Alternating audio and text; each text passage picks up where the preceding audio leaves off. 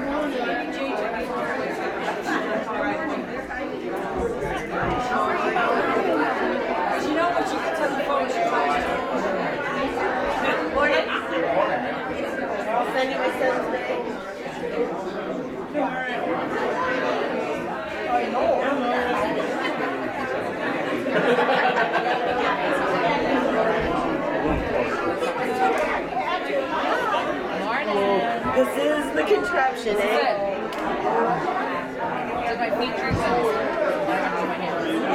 Good morning, everyone. Welcome to First Christian Church. We're glad you are here with us this morning. If you wanted to make your way back to your seat so you can listen to me talk forever and ever. So, anyway, we're glad you are here with us to worship and to celebrate our Lord Jesus Christ this day. Just a few things I want to go over. There's a bulletin insert that kind of talks about the things that are going on. And our junior senior high youth group kicks off tonight. We're having a back to school bash at the Biles house where we're going to have yard games, food, fellowship, fire, all kinds of fun stuff. And talk about the year and what that's going to look like this year. We've retooled a little bit. Jen and Tolan have had to step away. And Denise and I, Jason and Christy, and Todd and Petra are going to be leading together. And so we're looking forward to that. Junior, senior hires, if you need a ride, we are leaving the church at 5 o'clock, okay? So that be aware of that as well. And the baseball game is Tuesday. If you want to go to that, we have all the tickets. We reissued all the tickets. If you want to go to the baseball game, please come to the baseball game. If you've already paid, that's fine. No worries. If you haven't, no worries. Just come to the baseball game. We have 30-some tickets. So if you signed up for it originally, I'll meet you at the baseball field and I'll hand out tickets. The game starts at 7, okay? So, and it's still 50-cent hot dog night. That's my favorite night. I'm just upset that it's in August instead of July. But anyway, it's 50-cent hot dog night. You eat cheap if you like hot dogs, okay? If you don't like hot dogs, then you got to eat expensive, okay? I'm sorry. Anyway, our Wednesday Night Live program kicks off on September 4th. We have a kickoff party that evening, but we are in need of volunteers. It takes people to run it, okay? And we have people in key places, but we need crowd control at this point, okay? And so we need people to kind of be here, to get to know the students, to hang out with them, to participate in things, to help out in the lesson times, in the craft times, different things like that. We need help. And so we're going to have a meeting today after church in the library/sisterhood room, just right down here next to the restrooms. So if you want to help participate in that, to volunteer, to greatly help us out, that would be fantastic. It is preschool through 6th grade are the age groups that you work with, and we usually split the preschool through 1st grade into one group, and then the 2nd through 6th grade into another group when they go to their lessons and their craft times, okay? But there's different events that we do. We do bowling, we go Christmas caroling, and we need people, we need bodies to kind of help us with the kids. So we sure would appreciate the volunteer help for that. As always, the Montana Women's Fellowship is still gearing up. There's the QR code. I remember today what that's called. Aha, your faces. So, not your faces, technology's faces. Okay, and then there are sign-up lists down on the bulletin board. There's a sign-up list down on the bulletin board for the gift baskets, right? The gift baskets are going to give away. And there's some different things on there that you might not know what they are. I was having some discussion with some ladies this morning, and they're like, we don't know what this stuff is. And I was trying to explain to them what it is. And so if you don't know what something is, please ask. Nobody's going to be like, oh, you don't know what that is? Nobody's going to be weird about it, okay? Just ask. If you want to sign up to volunteer to bring something, we sure would appreciate that too, okay? Is there any other questions or thoughts or announcements that I might have missed? Yeah, Terry. We're just kind of curious if you could do 10 hot dogs. Oh, I can do like 15. My starting is like 10. Like I buy like 20 hot dogs for me and my family, and I eat like 12 of them right away. Come and find out. It's not something. Yeah, come and find out. You can see the hot dog gorge fest if you want. They're not cheap Oscar Mayers either. They're like Pioneer meat hot dogs. Okay, they're really good. They're more like sausages than they are like grody mashed up pork. Okay, they're all beef. They're good. I love them. So, any other questions? Yeah. I was trying to tell the junior and senior hires and their parents that if you have friends that might have not come to church, or maybe they go to a different church, you guys can invite them out to our place, because it's just going to be a fun evening where we hang out. So don't be thinking, oh, well, just my friends that already have been to this church or go to this church. Absolutely. So if you have a crew, then reach out to them and say, hey, we're going to do something fun, be at the church at 5. Right. Youth group and church, both are places of welcome. So invite whoever you want, okay? We would love it. Anything else? All right, let me open with a word of prayer, and I'll hand it back over. Lord, we just come to you to say thank you for this day. We thank you for family, another week to come together and to worship together as family and to worship you as our Lord and Savior. Lord, we are so thankful for these friends and what we call family, Lord, and we know that you are guiding our lives and guiding a guiding presence in our community. And I pray that you continue to help us to lead in our community and to be those people that live for you in everything that we do. Father, we are so thankful for all that you do in our lives, and we are thankful for the opportunities you give to witness to others. Father, as we begin gearing up for our fall ministries with our youth groups and our Wednesday Night Live, Lord, and different things going on, I pray that you would be in those and help us to reach as many people as possible, Lord, that we might become all things to all people, that we might save some, Lord. Just give us the opportunity, lead them our way. Lord, we just are so thankful for everything that you do. It's in Jesus' name I pray. Amen. All right, if you please stand again. In case you're snoozing, this one's a little fast.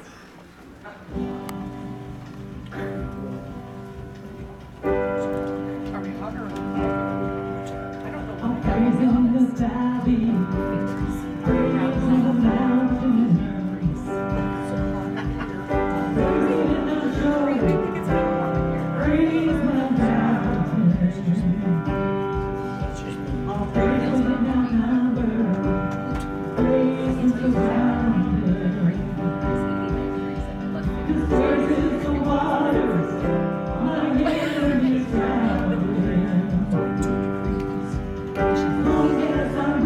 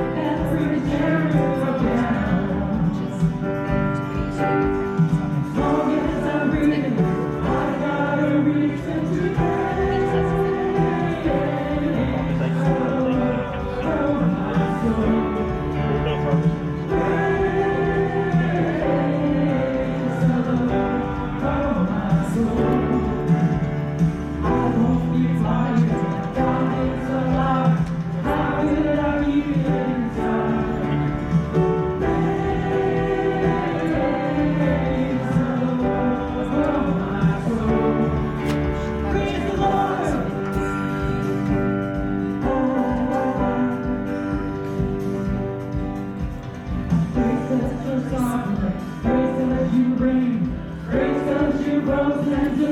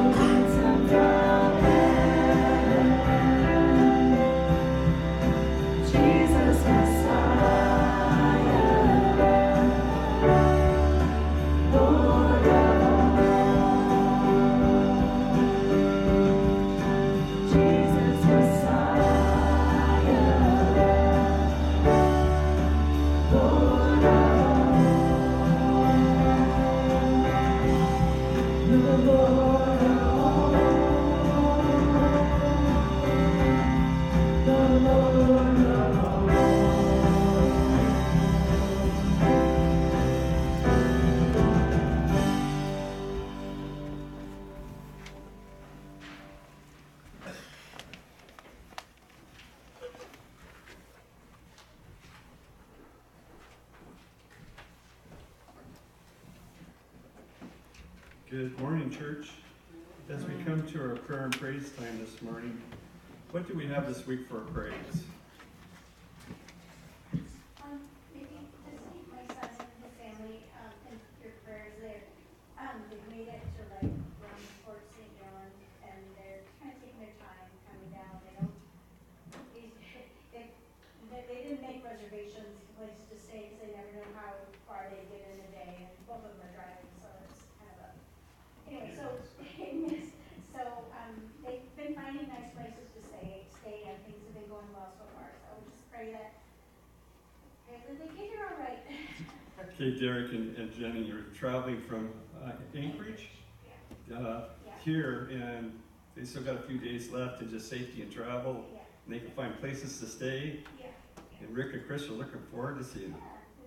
Okay, what else do we have for our praise? Jen in the back. I wanted to give a quick update. I'm still going strong on my treatments, but we have noticed since I started, I have been sleeping. For the first time in 7 years, I've been sleeping. So I usually average about 4 hours, and I've been averaging at least 7. So it's a big difference. So hopefully that translates to my nervous system chilling out, and we can get on to dealing with the pain. Okay, so Jen's just saying since she's been on the treatments, she's getting a lot better rest at night. And just to continue to keep her in her prayers as she continues just to get better. Lois. I got the test results early this last week. The spot is still there. It's not gotten any bigger. It hasn't gotten any smaller. It hasn't moved. And instead of checking me every 2 years for this thing, they are checking me every year. They have said now it's gone into emphysema, but you can't prove it by me, so. Okay. And the kids down south, we have gotten a good report from Patrick on Dakota and Kinsley. CPS down there is not at this time, and they can't give you a definite date when or if they're ever gonna rule on her going back with Mom and her husband. So we're there, and my kids pray for my 2 boys, Dakota and Patrick. They are on their way to Oklahoma on the 18th of September for 3 months. And I assume that's for work, correct? That is for work. They work for GE International, and they're on the road more than they're at home sometimes. Okay. And Alicia, they've got her they've got her grand moles down to about 1 a day right now. But as the pregnancy goes on, it could go back up. They just don't know. Okay. So Lois is saying that the spot in the lungs really hasn't changed, and they're just going to keep track of that over the next couple of years, make sure that's going all right. Sounds like there's a good report from the kids in Arkansas, and just to be in prayer for Dakota and Patrick as they travel to their next place of employment. Winter. Just to praise my last day up at Mountain View is this Saturday, and I'm very grateful for all my coworkers and my boss. They really meant a lot to me throughout the year. So. And they're really going to miss you. I'm going to miss you there too. Anyway, Winter's last day is Friday this week. For Mountain View. For Mountain View. Last day here will be September 20th. Okay. Anyway, Winter's getting ready to move on, her and her husband. And we just want to be praying for you guys as you move to Townsend. And we're really going to miss you a lot. Anyway. Buzz. All that green stuff downstairs is for giveaway, so take what you need. Okay. There's vegetables in the coffee grounds, holy grounds. I think that's it. Yeah. Wow. You must be tired. Anyway, help yourself. help yourself to the vegetables. What else do we have? Diane. Well, we need prayers for the Blanchard family. Earl Blanchard passed away Monday afternoon. Mary Lee Walker is his significant other. She's kind of running the senior center. So all their families been getting here, and I don't think they're having the service till September or something. Okay. So Diane's just making us aware of that Earl Blanchard has passed away, and sounds like the service will be put off, and then it's just to be in prayer for his family. Okay. Anything? Angie? Just a phrase that I think harvest is completed or near the end for most people, and we're looking at very well, I believe. Also for the Starner family, I think it's Lorna, but Mom has, or Grandma to the Tyler that has passed. Okay. Oh, Norma Shaw. Okay. Angie just to praise that harvest is pretty well wrapped up, and I think as far as our community this year, the fire season I hadn't heard it was horrific, so that's grateful. And then to be in prayer for the Starman family as Tyler's grandmother, Norma Shaw, has passed away. Anything else this morning? Yes. I have a praise. My new friend Kelly, I'm so glad that he was able to be here at church with us this morning. Kelly, welcome. We're glad to have you this morning. Thank you. Good to have you. Sorry, I had one thing. I'll tell you so you can hear. So I talked to Dane this weekend, and he's doing very well. Thank you for praying for him. But he has a friend of his, a really good friend of his, down there at Fort Bragg that has nerve damage between his spine and neck, which I thought the spine was a part of it. I'm not sure exactly what happened, but he's a young guy like Dane, and he is most likely going to get discharged, medical discharge from the Army because of the damage that has been caused to his nerves in his neck, and he loses feeling in his arms and leg, and it's super painful, and he's really struggling, and he's a good buddy of Dane's. We hear about Austin all the time, and so when he shared that yesterday, I didn't get his last name, I'll get his name for the bulletin, but if you could be praying for him, because that is just terrible for anybody, but especially a young man to be suffering like that. So Austin is his name. Did I see Deanna? Yes, my sister is struggling with some health issues, and so is part of her family. So What's the name? Donna Duggan-Howard.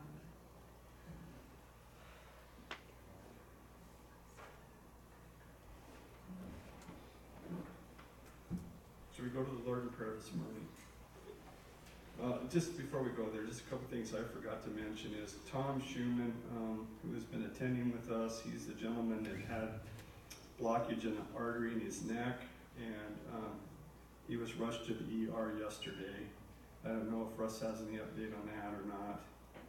He got to go home with different medicine again, and they just, and they were hoping to be here today, but Leanne said he's got a lot of dizziness, almost like vertigo going on.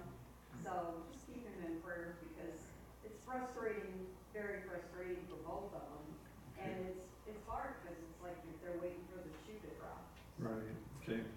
Just after the surgery, just kind of been dealing with medications that just been messing him up, dizziness and stuff. So keep him in the prayers. And then also, Phyllis Worrell did have the pacemaker put in, and it sounds like the recovery's going well for her. Okay, Donna. Prayers for my brother.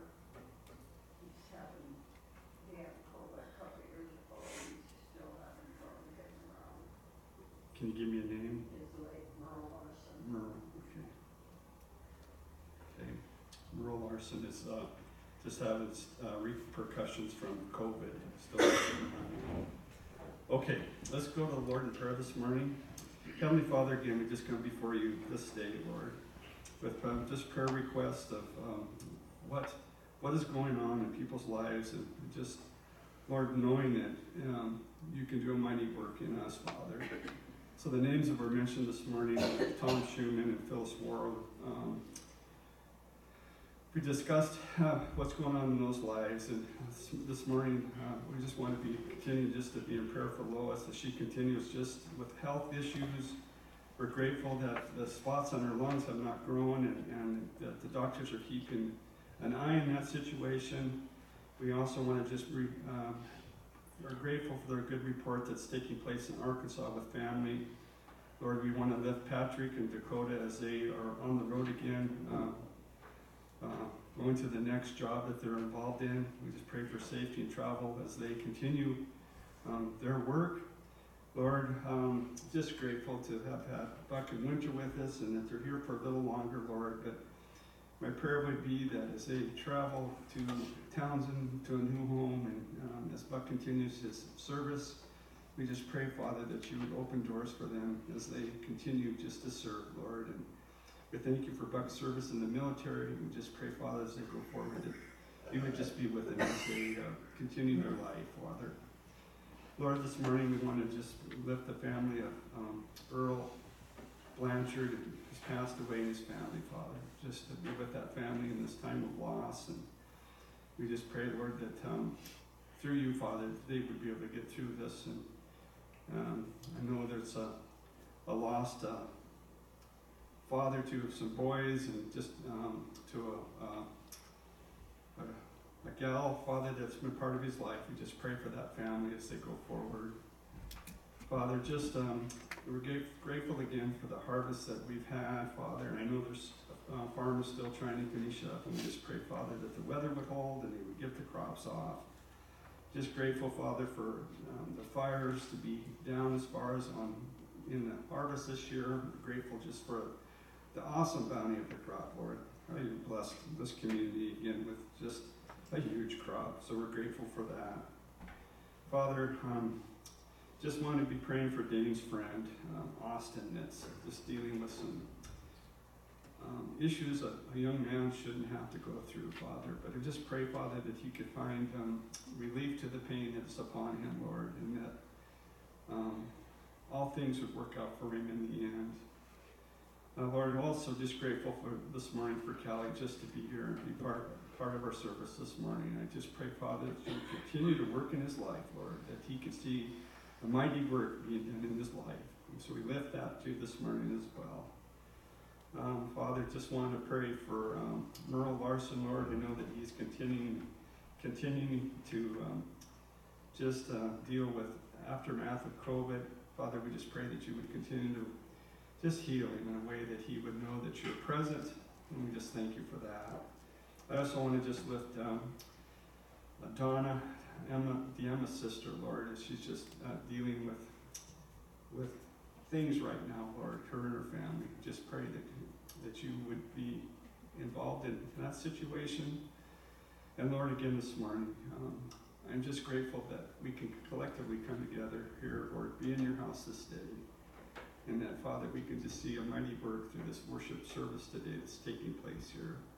I do lift Kit's message this morning and pray, Father, that through his message today, that we could just glean from it what you would have us to glean, that we could just see you at work in a mighty way. Father, we're so thankful and grateful that we can just come and worship, Father. Worship, Father, and know that you have a mighty presence in this body. Lord, in all things, we love you. We pray that in your name this morning. Amen.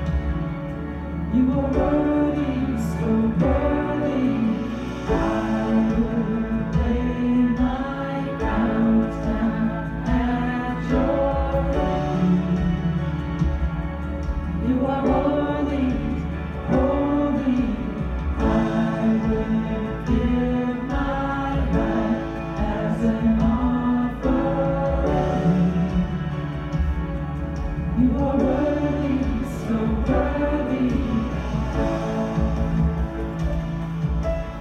24 elders fall down before him who sits on the throne and worship him who lives forever and ever.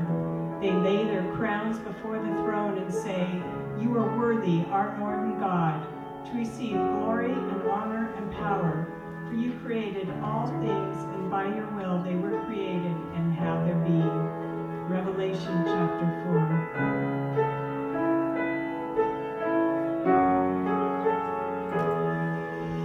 Holy, holy, holy is the Lamb upon the throne. Join with all of heaven in the everlasting song. Holy, holy, holy is the Lamb upon the throne. Join with all of heaven in the everlasting song. Holy, holy, holy is the Lamb upon the throne.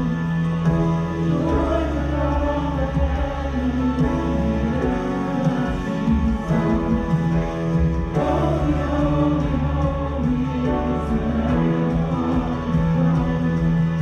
Join with all of heaven in the everlasting song. I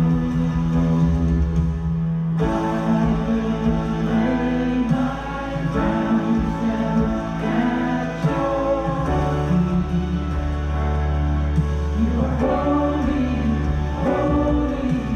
I will give my life as an offering. You are worthy, so worthy. I will lay my crowns down at your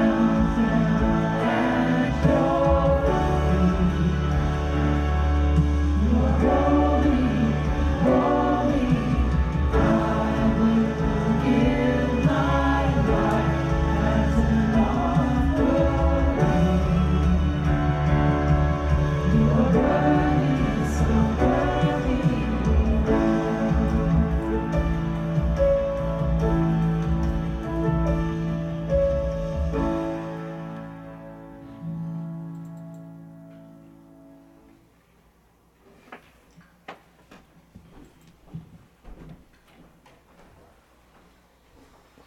As we come to this time of communion, the Lord instituted what we celebrate at what's called the Last Supper, a meal, possibly a really good meal. And, you know, as I think about communion, I think about that kind of stuff. I think about meals. And, you know, I'd be hard-pressed to list my favorite meals, right? You might have, you're like, man, I already know what mine is, Kat, right? But some days, I long to go back to my grandma's table and sit there and enjoy a dinner of, say, sauerkraut, potatoes, sausage, and Monterey Jack cheese. So good, right? Maybe when she'd make an apple dumpling, she'd make apple dumplings and she'd pull them out fresh and they'd be hot out of the oven. It smells so good in her house. Pour a little bit of milk over it and enjoy that with her, you know? Maybe you have one that you think of that's so simple, but it's your favorite meal. You know, we think about the simple things to be fair about it, right? To say, sure, that was my favorite meal. But can you think of a few meals that tasted better than your favorite meal, maybe at your grandparents' house, right? On the other side of the spectrum, though, of the menu, right? How many of you have ever dined at an upscale restaurant? I have. Very rarely, but I have. And you have these delicious treats that my grandparents never would have tasted, right? Those two were memorable meals. One was a restaurant that revolved around a hotel. But to say the least, there is a considerable contrast between the simple and the exquisite meals, right? You would agree with that. I know of only one meal which so vividly has that contrast experience at the same time. It's when we meet at the Lord's table. It's unlike any other dining experience in our lives. The Lord's Supper is simple, and yet so deeply profound, is it not? It is a personal thing. It's as if I'm participating as the Lord did it. And yet we think about how universal it is across the board with everybody, every Christian around the globe. Think about it. It looks back across the span of time, and yet we all celebrate it. But it also looks forward to a time where we have no more suffering and darkness. It's a picture of tragic death, and yet it's a proclamation of triumphant life.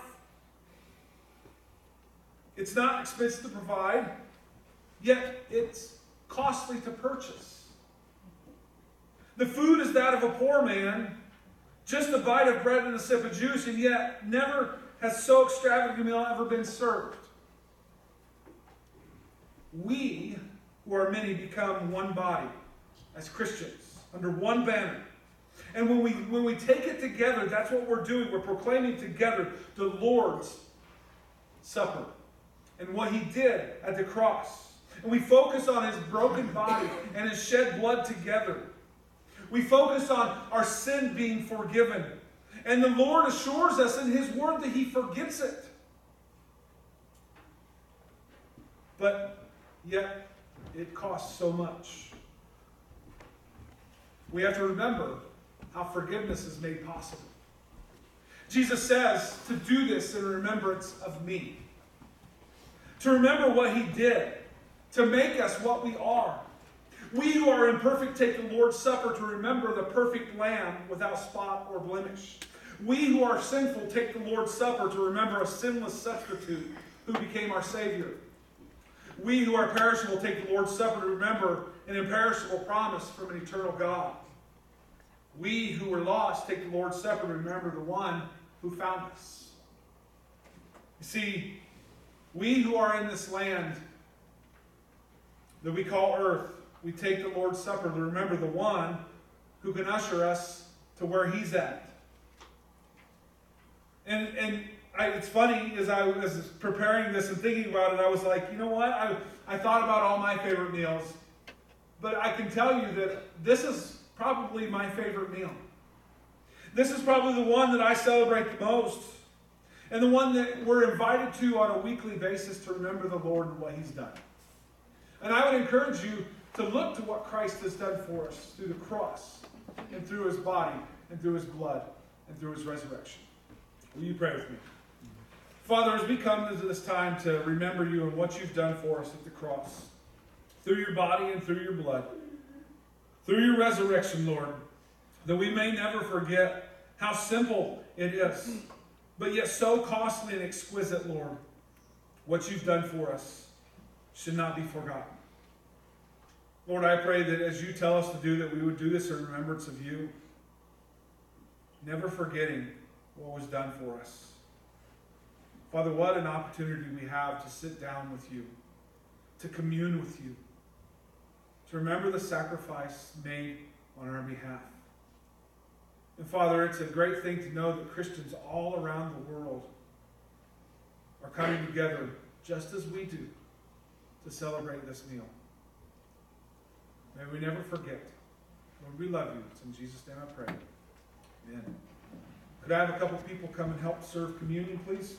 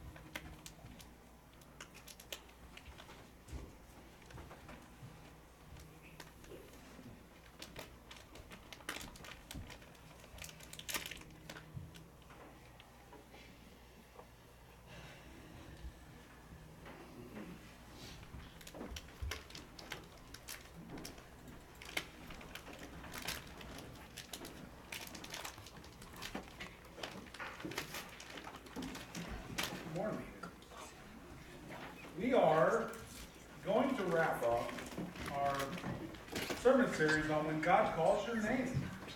And I hope, my hope through this was that you would hear God regardless of how I preached.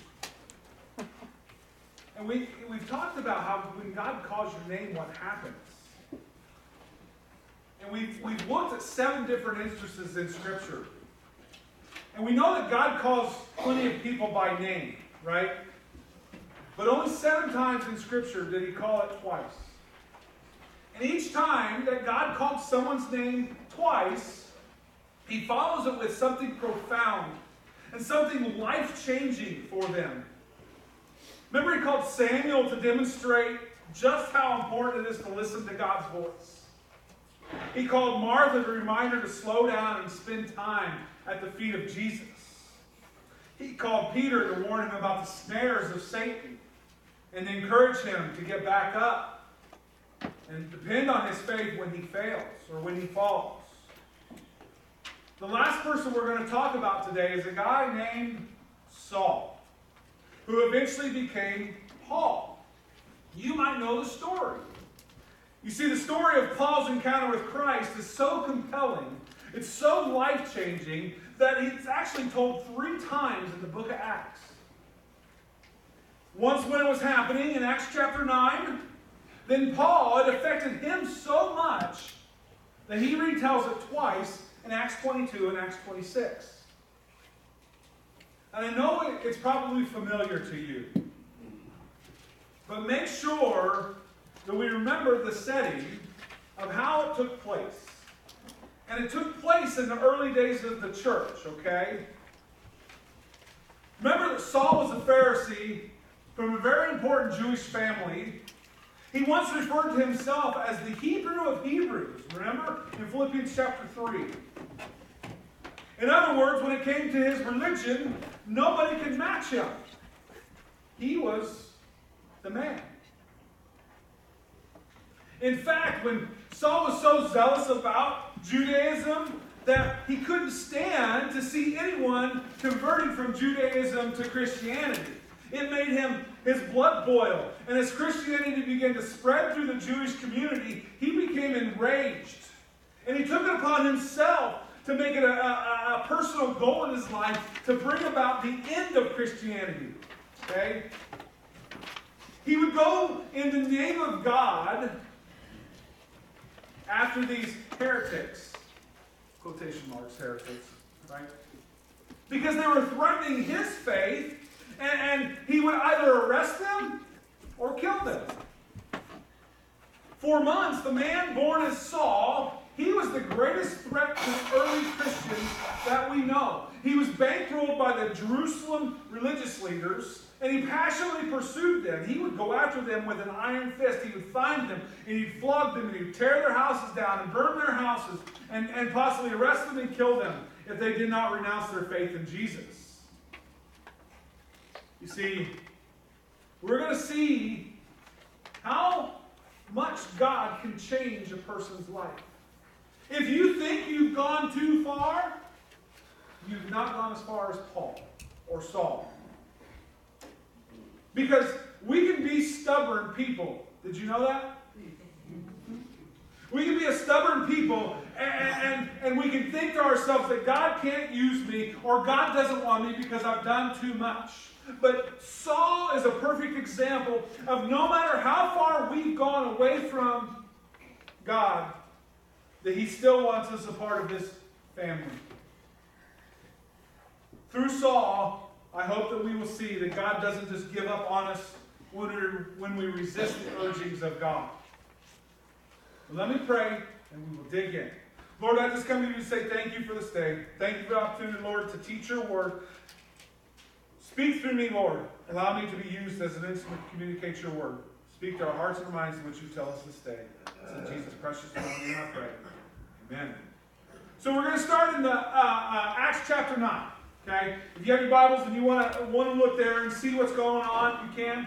Or mark it for later, whatever it is.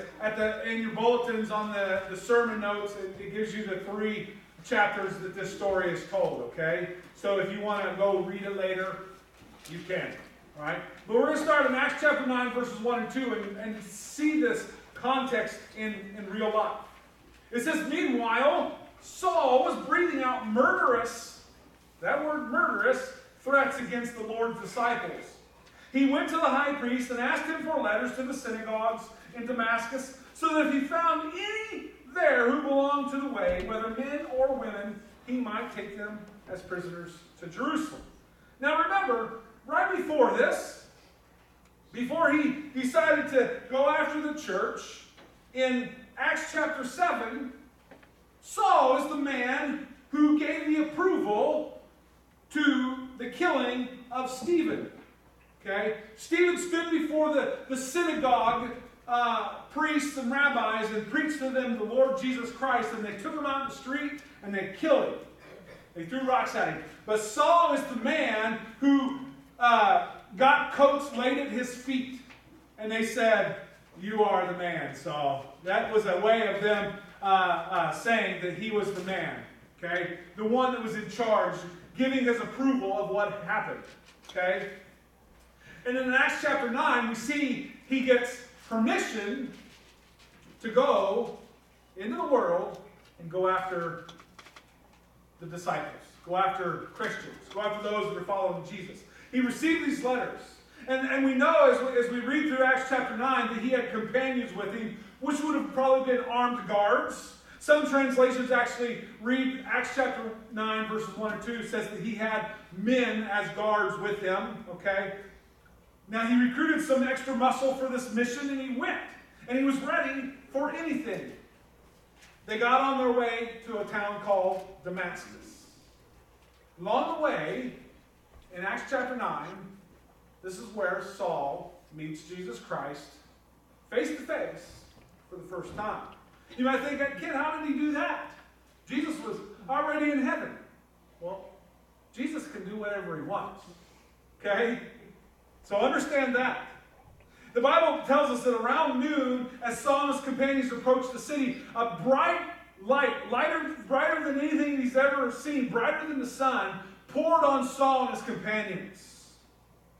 Think about it like this. If you've ever performed on a stage as an actor, like in a pageant or a high school play or something, and you have this huge spotlight shining down on you, you can't see anything, right? You kind of get the gist. But magnify it by like 1,000,000 times, okay? And it was so blinding, and in fact it blinded Saul, okay? It outshined the sun, and he fell to his knees. And he heard someone say his name twice. Let's see how Paul tells it in Acts 26, verse 14. If you have your Bibles, flip over a few chapters to Acts 26 if you want to see how Paul tells it, how it happened to him. In Acts 26:14, it says, "Saul, Saul, why do you persecute me? It is hard for you to kick against the goads." Saul says, "Who are you?" And a voice responded, "I am Jesus, the one you are persecuting." Now Jesus certainly knows how to get someone's attention, does he not? One of the things that I find most curious about how Saul tells it, or how Paul tells it here in this instance, is that statement he makes. It is hard for you to kick against the goads. Now, you ever read that and you go, I don't know what a goad is. Does anybody know what a goad is? We've heard the term, we goad somebody, right? Now, there's a couple of you that raised your hands. If you've ever worked with animals, you might know this. To kick against the goads was a common expression found in both Greek and Latin literature. It's actually a rural image which arose from the practice of farming, farmers goading their animals in the fields. It's very unfamiliar to us, but you might have heard it.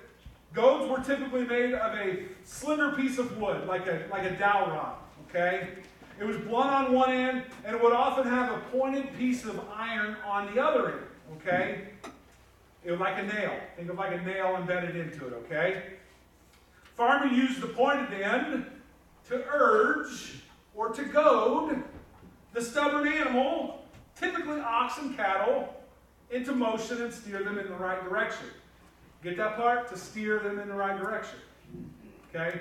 And remember, Jesus asks him, why do you kick against the goats? You see, this beast would often resist or even rebel by kicking against the goat.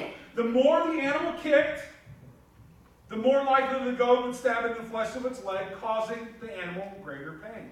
Are you getting this picture of what Jesus is telling Paul, as he calls him? And this is the image that Christ's words give us.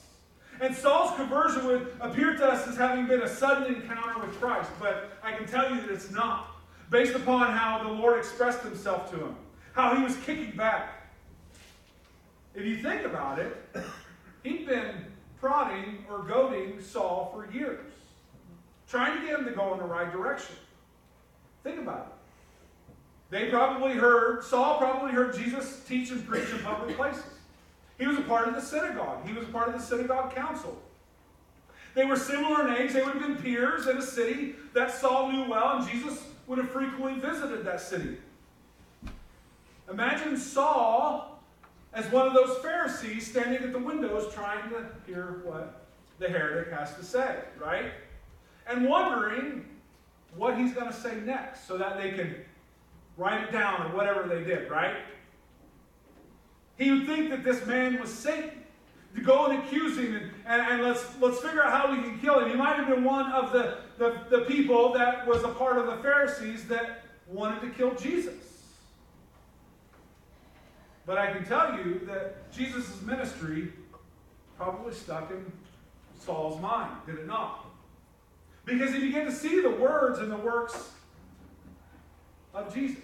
And it haunted this zealous Pharisee. Because if you think about it, once you seriously encounter Jesus, there's no escaping him, is there? There's that conscience part of our life. And we begin to see what Jesus has done, and it begins to sear at our conscience. It begins to goad us in a direction. But you understand that Saul continued to resist God's prodding. And I believe God goaded Saul in other ways too. Think about all the Christians that he would have arrested or assaulted. Don't you think some of them might have shared their testimony as they were dragged to jail? Don't you think some of them, as they're dragged away in chains, that they must have believed? You don't understand that Jesus is real. He is risen. He changed my life. Men saying, I was blind, but now I see.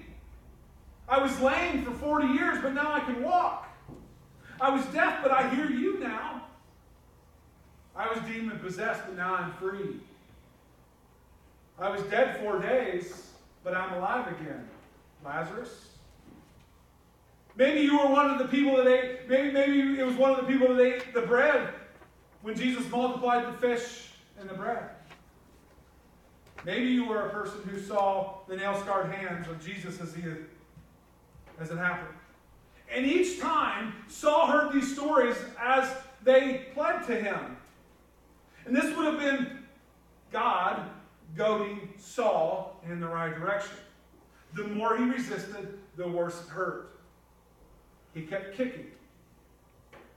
One of the things about this, though, one of the things I find kind of ironic is Saul prided himself on the fact that he studied under a man named Gamaliel. Okay?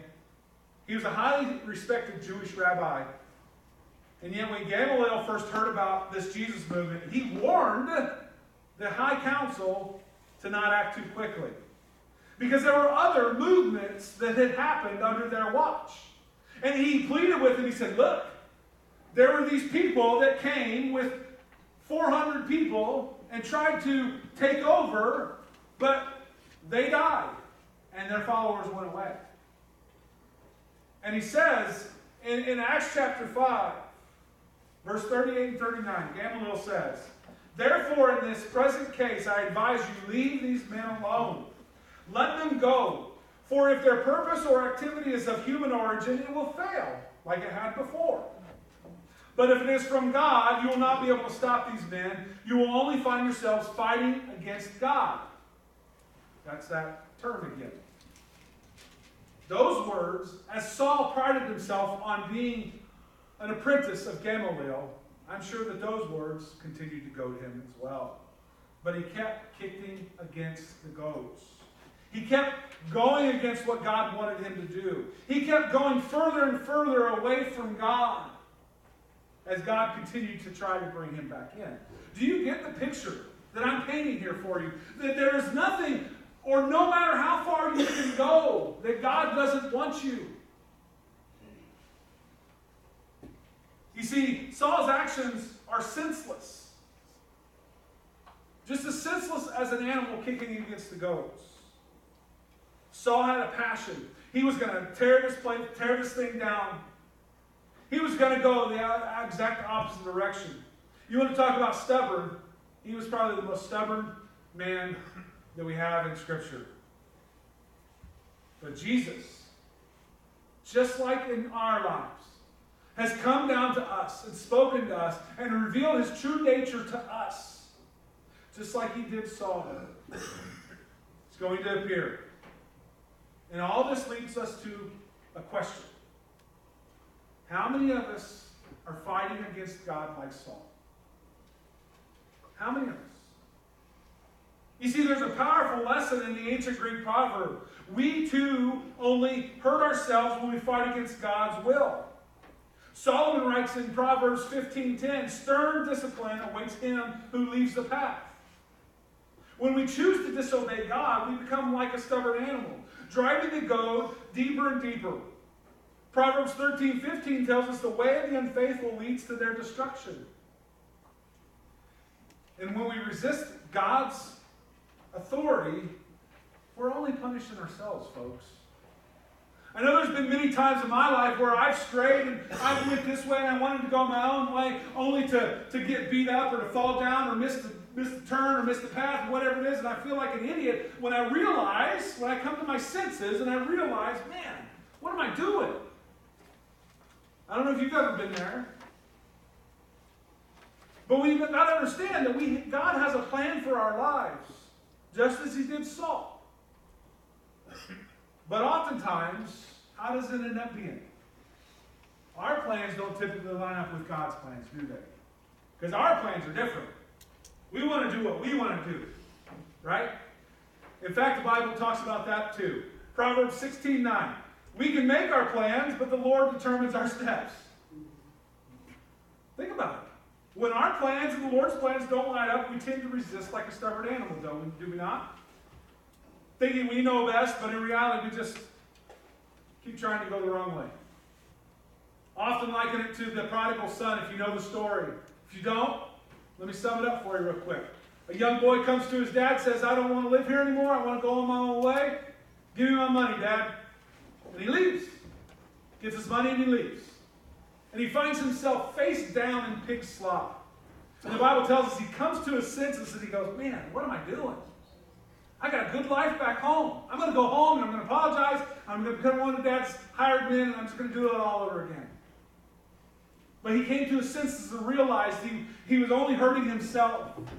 And he went back home and Dad said, welcome home, son. You're back in the fold, right? It's an amazing story. Luke chapter 15 if you want to read it. But I can tell you that when we begin to start going our own way, God begins to poke and prod us and try to get us back on track. And God can do that a lot of different ways, can he not? Sometimes we get a guilty conscience. Sometimes we have a restless spirit. Maybe it's through a sermon you've heard or a song that we've sang. Or you've received wise counsel from a friend. The Bible actually tells us that the words of the wise are like goads. They're collected sayings like firmly embedded nails given by one shepherd. Ecclesiastes 12. Other ways God might goad us into different ways if you think about it in your life. Maybe there's some habit that you have that dishonors the Lord, so God gives you a little nudge now and then. Maybe there's a ministry at church that you've thought about for years and it's time for you to step up and say, and God's poking you in that direction. Maybe you figured out you've been playing church and your commitment to the Lord is nominal and it needs to deepen. So God is poking you. Maybe God is speaking to you about tithing or giving generously to the ministry of the overall church. Maybe you have a critical or judgmental spirit that needs to change. Maybe your family needs you more right now. Maybe a relationship with a friend, an ex-friend, needs healing. Maybe God's calling you into ministry. Perhaps you're like Saul, though, and you continue to resist God's call. And you say, you know what, it's not for me. I've done too much. Can't go there. Jesus would never accept me at his table. I'm just doing my best to handle what I got, Lord. Maybe you think like that. Question I'd have for you, is it really worth it? Rebellion carries a high price tag. When we fight against God's will, we're only hurting ourselves. How much better to heed God's voice, to listen to the sharp feelings of conscience, and to hear the Holy Spirit whisper to us, to tell us to come home. I'd love to tell you that after Saul stopped resisting and surrendered his life to Jesus, that everything became sunshines and rainbows, but it wasn't. Because choosing to follow Jesus made Saul's life difficult. Suddenly he was on the receiving end of all the persecution that he had set up. He'd helped start. It was challenging. But can I tell you that it was worth it? Paul, when we read Paul's writing, we know that he had more contentment and peace about his future and what he was going through. We know that he had more joy and more satisfaction in his life than we'd ever seen before. If we make it our goal to seek God's will for our lives, we can have that same peace and hope in our lives too. To that surrender that we don't have to have it all together. That surrender that we don't have to know what's going on. That surrender that we have a place secure in heaven. We don't have to keep hurting ourselves, folks. We don't have to keep resisting against God. We can stop kicking against the goats. Remember, as this series is wrapping up, there's several things that we learned. Several life-changing things. God called Abraham twice to save his son and remind him that nothing should take the place of God in our lives. He called Jacob twice to assure him that he didn't have to be afraid, that God would be with him wherever he went. He called Moses twice because he saw the suffering of his people in Egypt, and he wanted Moses to do something about it. You go. He called Samuel twice to teach him how to listen to God's voice and begin a lifelong conversation. He called Martha twice to tell her not to worry so much, but instead enjoy peace and intimacy with Jesus. He called Simon Peter twice to warn him that he would be tempted and tested. But even if he fell, he could get back up and keep going. And he called Saul twice to make it clear that it's useless to fight against God's will for our life. Maybe, like Saul, you've been resisting God's call and God's will for your life. Maybe you've been kicking against the goads and you're tired of struggling. If so, I want to invite you to quit fighting today. Surrender it to God. Embrace God's will for your life, no matter what comes your way. Our life circumstances should not determine our faith in Christ. Our faith in Christ should determine our life circumstances. Let Jesus be the Lord of your life. Not you the Lord of your life and Jesus comes along for the ride. And I'll tell you that if I can help you figure out how to do that, then please talk to me today. If you go, kid, I don't know where to start, talk to me. I'd love to have a conversation with you. Grab one of our elders and talk to them. Grab the friend that brought you and talk to them. And see if they can answer your questions. But it's never worth it to fight against God. It's never worth it to go that way. Let Jesus be the Lord of your life. Let me pray. God, I just come to you to thank you so much for this day. Lord, I thank you for Saul and his journey to becoming Paul. Lord, I'm thankful that we have an example in Scripture that no matter how far someone can go away from you, the farthest away that anybody could go away, Lord, you still invite him back to your table. Lord, I pray that would speak volumes in our hearts and in our minds today. That you want us. No matter what we've done, you want us. But Father, you want us to leave our life of sin and leave our life of restlessness and sorrow and sadness and to join you in the life eternal of peace and contentment. It doesn't mean that we won't have troubles, Lord. There's plenty of troubles in this world. But you'll be there with us to see us through. Lord, we can never go too far away from you, and I'm thankful for that. Lord, may you speak to our hearts and our minds to this day. In Jesus' name I pray. Amen. Our music team's going to come forward this morning, and they're going to play a closing song. And if I can help you in any way, I'd love to talk to you.